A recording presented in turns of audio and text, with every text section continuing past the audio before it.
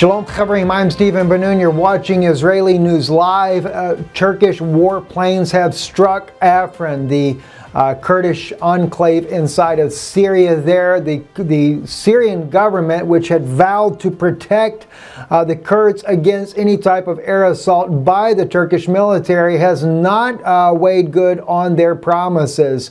As we can see here in the background, the city is already under heavy bombardment early this morning at the break of day. And very sad indeed, because Afrin was one of the few cities inside of Syria that had escaped the entire civil war process to start with. But now Turkish forces have launched a major campaign using 8 warplanes there in the province and attacking this Kurdish group that is held up there. And of course, the Turkish military calling them a terrorist organization. Now, I'm really troubled by the whole event to start with, because the U.S. President Donald Trump has said that he had vowed to create this huge military army, a security force of 30,000 strong over there on the eastern side of the Euphrates River.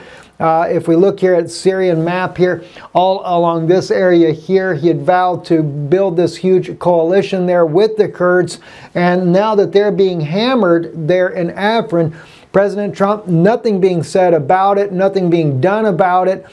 So I guess it's only if they cross this side here. Now, next broadcast you'll be watching, we're going to be talking about what the U.S. is already doing, though, getting ready for that possibility, which will bring that up in another broadcast. But the next big place, though, according to sources that I have there, is Mumbai. Mumbai, according to one of my friends there, Lorenzo, the investigative Turkish journalist, says that this is the next big target. Afrin, to the west of this position, is what is being under attack as of right now. And that's in this little province in the northern part here.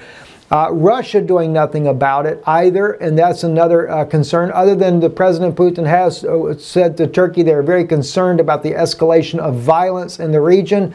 Bashar al-Assad, I can understand more why he doesn't get involved. If he strikes at Turkey, if he takes down Turkish military planes, he is hitting a NATO ally, and in that case their NATO partners could and probably would come to his aid. They're looking for a cause to take down Bashar al-Assad to begin with, and that would be all it would take. And with Russia also being an ally with a NATO partner, that would make it very difficult for Russia to protect Syria against the Turkish military.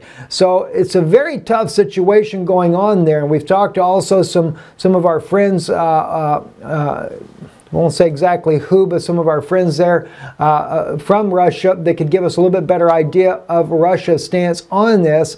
And they have said that you know that they do not are not aware of what promises have been made between Putin and Ankara, but it's normally as an as-need basis on what's happening. So. Again, the Kurds, as usual, always thrown under the bus. Even Israel, who has spoke highly of the Kurds, just as America and Russia have, but yet no one ever comes to their to their aid. They're a great ground force there, but they have no nation of their own, no air force of their own, and really no way to defend themselves against such attacks as this here. I'm Stephen Ben-Nun. You're watching Israeli News Live. Coming up again, yet another broadcast about what the U.S. is preparing. Shalom.